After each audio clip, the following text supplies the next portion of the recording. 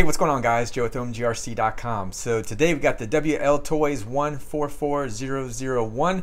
It's been upgraded to a brushless system. I'm going to go over it as quick as possible, and then I'll go over it more at the end of the video if you guys want to stick around for that one. I'm going to do a speed run, see how fast this thing goes, if it'll hold stable, as far as not flipping in the air. So we'll see in regards to it, and it seemed to be really quick when I kind of tested it too. So very twitchy as far as power. So anyway, go over there. There's a hobby wing system that I use. It is a combo system, the Easy Run Max 10 and the Easy Run 3652, 5400 kV motor, capable of a 2S LiPo, which is what we got charged up in here, stock LiPo battery, and we have the high-tech HS-81. Real quick on that one, the bracket that does hold in the micro servo had to be shaved a little bit on both sides of the bracket, and then it fit right in there, so no problems after that. Other than that, radio. Had some issues binding radios with, well, not so much binding radios when it came to the radio and receiver, but I wasn't able to get reversed. So I tried a Red Cat radio, I tried a Traxxas radio, and then I ended up using this Kyosho radio, the Synchro. So I do like this. It's very easy to make all the adjustments on, but yes, it was the only one I could get reversed to work on for whatever reason. Anyway, and also we do have the SKYRC. I'll put a link in the description below for that. That was sent to me from Banggood anyhow, and also this car was, as far as the Wltoys car. As far as the other components, which would be the brushless motor, the hobby wing stuff, the high-tech, that stuff is something I paid for. That was not sent to me for free. The car was, and so was the GPS. So anyway, without further ado, let's get this thing on the road, see how fast this thing goes. Hopefully we can get an accurate number, that we don't get any flips or anything like that. But anyway, let's go. All right, so just gonna do a test run without a GPS on it, just to make sure, see how it's gonna handle first of all. Okay, it did lift off once I gave it full throttle. 0 miles an hour, so I'm gonna see what the peak is. I'm gonna go with the wind, so we're at 0.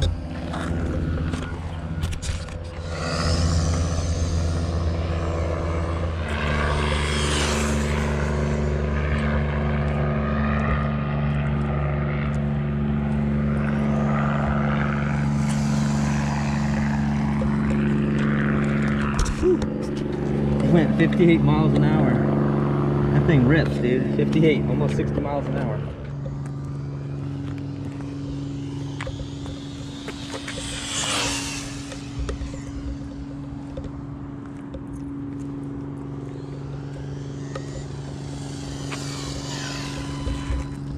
Yeah, 59 miles an hour now.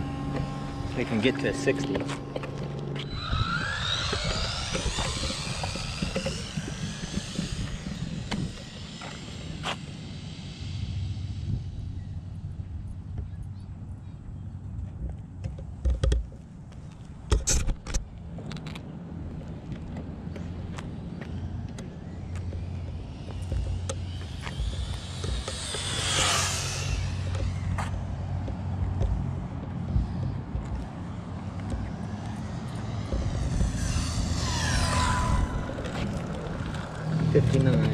So again, 59 miles an hour,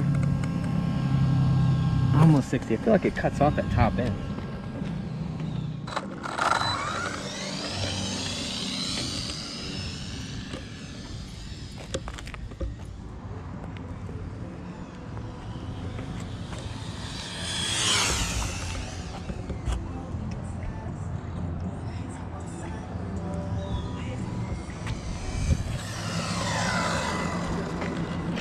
Yep, 59 miles an hour, that's it. Alright guys, so this part right here is going to be a little bit longer winded when it comes to talking about this car, but let's go over it a little bit anyhow as far as what it came, what I got here, what came from Banggood, just to kind of get that out of the way as well. But this little GPS, the SKYRC GSM-015, I'll put a link in the description below for that. That is something that Banggood did send to me, and I definitely appreciate it because I was able to show you guys how fast it went without a big old GoPro on the back, because it would have not worked. It would have just flipped over or flipped. I'll put a link in the affiliate link for the GPS and also the car itself, the 144001. I'll put that in there, and if I have any promo codes, I'll add that into the link or the description below as well. Now, this thing will definitely go over 60. Why do I say that? Because these tires that are stock are a little bit taller.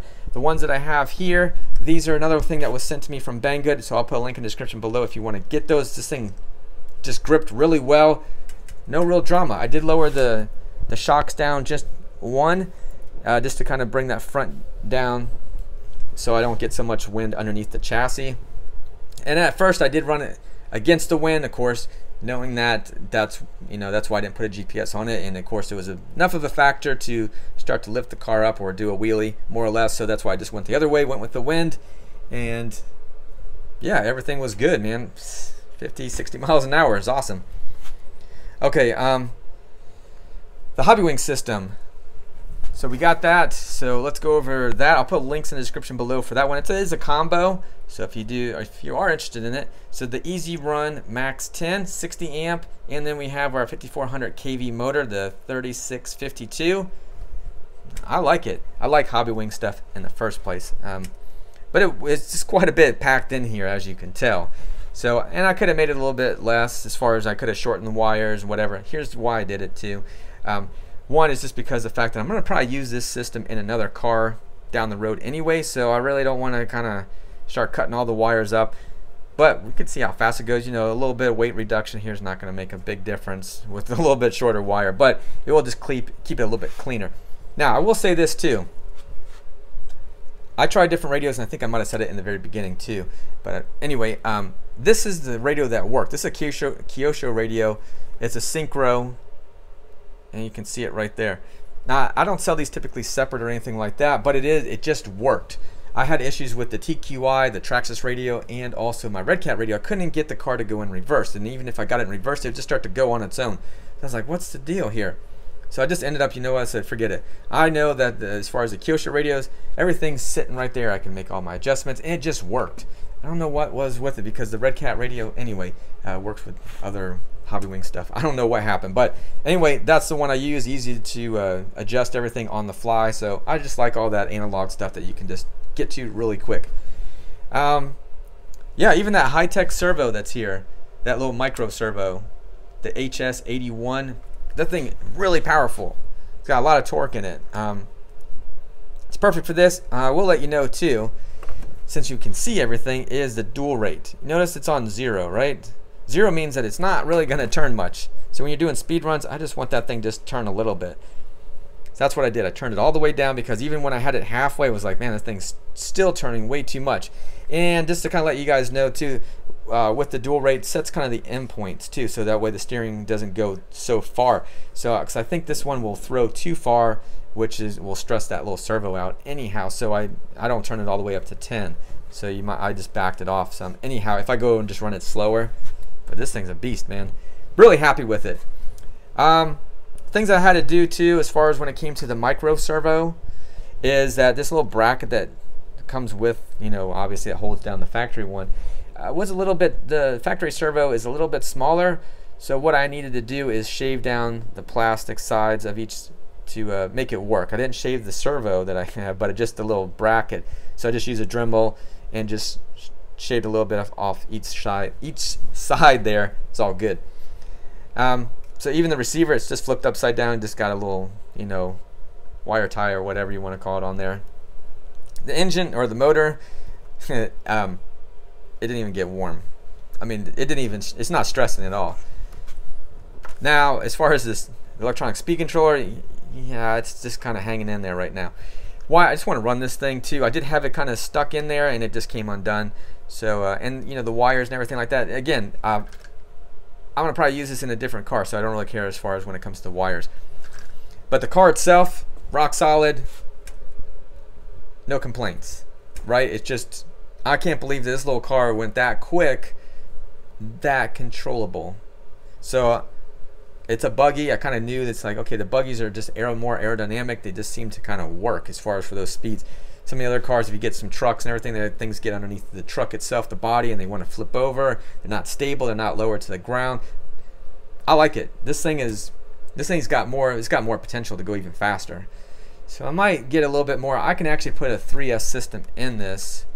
I probably could run it with that Hobby Wing system and put another motor in here. I got a 5800 kV, which I've already thrown 3S power through it quite a few times, and it's just taken it, and has no problems. This hasn't burnt, hasn't smelt weird or anything like that. So could do that, but honestly, at 60 miles an hour, I think once I'm going a little bit faster than that, I think we're going to have issues with it wanting to take off and get airborne. So I think 60 is not bad, man. I mean, really, at the end of the day, the only thing is that the battery is going to get drained super quick because it's pulling a lot of power. And I would say this battery is just, I think the battery is limiting me as well as far as on top end. It just can't deliver because it wasn't designed. It wasn't just a small little, it's probably only like a 10C discharge battery or something. It might be a 20 or 15. I'm not 100% sure, but it's very low on the discharge rate. And I think it's kind of struggling to give this electronic speed controller power. So I think if I replace it with a nice premium battery that's like a 50C discharge on the little 2S, I think we get a little bit more power out of this thing too. And that electronic speed controller might be a little bit happier. So with that being said, that's it, man. This thing's beast. I love it. So if you're in the market to get one of these things and you kind of been still like not really sure, you wanted to go fast, little tiny car, I think this is for you, man. This thing's awesome. Anyway, I'm out of here. It's a long video, but I appreciate you guys watching as always. Don't forget to like, comment, subscribe. Check us out at OMGRC.com. I know Banggood's going to be having a lot of Black Friday stuff. We got some stuff that we already sent out as far as emails, but hit us up at our OMGRC.com. You can always leave a message, see if, give us a call if you're looking for something that we have and you say, hey, can you give me a little bit better deal? Try to work with you during the holidays here to try to give you a better deal. Anyway, I'm out. I appreciate you guys watching. Later.